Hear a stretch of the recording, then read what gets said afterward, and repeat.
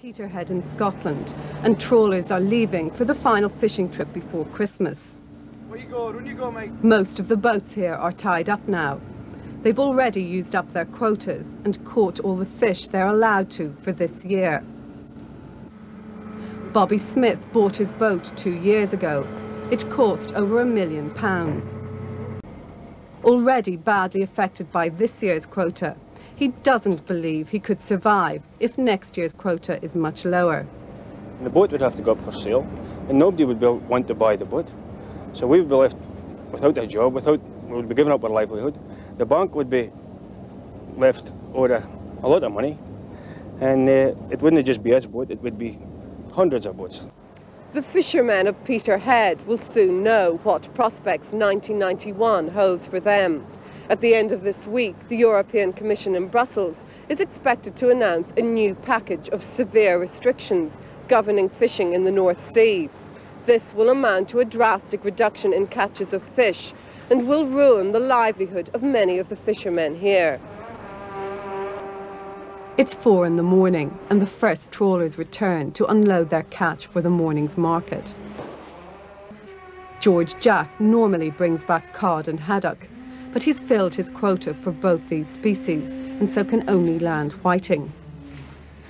But when fishing for whiting, he unavoidably caught cod and haddock in his net.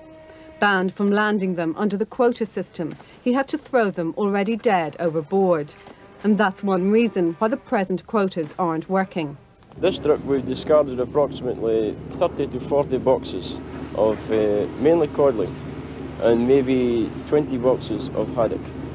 When you have to discard large cod, which is fish this size, which is really good quality, marketable fish, it makes you feel, well, you just want to you don't want to do this type of thing because it's adverse to all your thinking on conservation and everything. It's been a bad year for the fishermen here, who traditionally rely on cod and haddock. If they keep to the quotas, they say they can't make a living.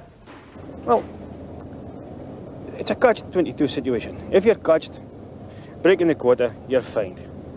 But if you don't break the quota, you don't meet your commitments. So the bank takes your boat back. So what do? You've got no options here. Because the quota system isn't working, everyone agrees that the problem with stocks is getting worse. Nearby in Aberdeen, government scientists monitor the number of fish in the sea. The data compiled here is sent to the European Commission and used to determine what the annual quotas should be. Scientists believe that the quota system is basically flawed. What we've tended to experience in the last few years when quotas have been restrictive is that fishermen will still tend to catch at the same rate, but their landings are restricted rather than the total catch. Now that either means fish are landed illegally or they may simply be discarded at sea. So the total proportion of the stock being removed is still the same. It's just that the landings have gone down. Dr. Cook believes that a change in the size of net used by fishermen might be the most effective way to conserve stocks. What I would much prefer to see is technical conservation measures so that fishing is more selective and more effective, because that is the key to this whole argument. And secondly, I'd like the industry to be able to have much more freedom and liberty to be able to organise its own affairs and rationalise itself. The fishermen of Peterhead are aware that without any prospect of compensation, their future looks bleak. They face a major dilemma. If they stop fishing, they'll go bankrupt, after being encouraged for so long by both the government and Europe to buy boats and become more efficient. They're now totally confused. For years and years and years, we was encouraged by modernisation, by build new boats, build bigger boats, grants for bigger engines, everything to make boats more efficient, more effective, and then all of a sudden, it's cut. Isn't one of the problems that over the past 10 years the government has poured millions of pounds into building up effective new fleets, and now all of a sudden we really need to take them out of the market? Well, if you like, there is a contradiction in doing that. And it is true that the fleet has increased in size. Largo!